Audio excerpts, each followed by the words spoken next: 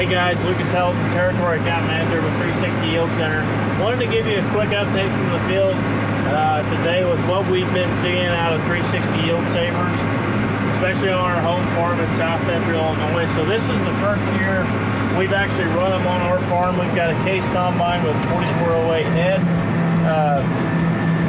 Typically towards the end of the season, we're shelling anywhere from 14 to 16% moisture corn. So as you can imagine, we're losing quite a bit at the head, typically, especially on days where it's cloudy, it's a little bit rainy, first thing in the morning or late at night. As those conditions start to get a little tougher, that ear doesn't want to pull off that stalk quite as easy. So that was the biggest reason we went to Yield Savers this year.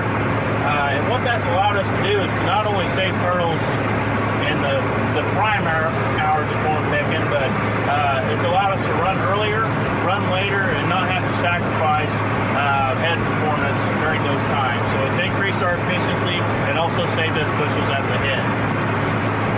A lot of the questions I get about Yield Saver are focused around residue intake. So growers are concerned that they're going to be bringing in more residue. It's going to affect the performance of their combine in general. And what we soon figured out when we put our Yield Savers on was that we had our head running too slow. And by that I mean, sitting in the grain cart tractor, I could see the stalks being pushed over by the head. So we didn't get that. We weren't getting that stalk pulled down through that row unit before it would get to the back of the row unit.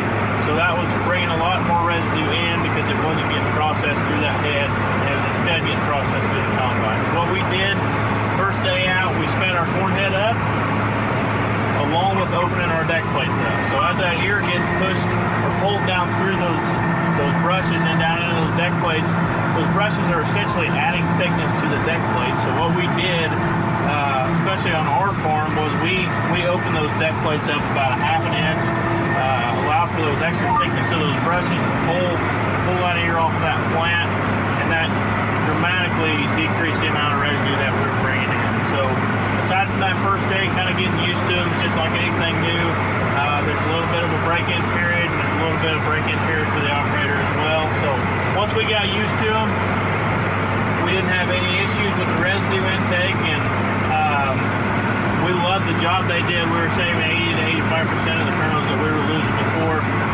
So we were extremely thrilled with the way they worked.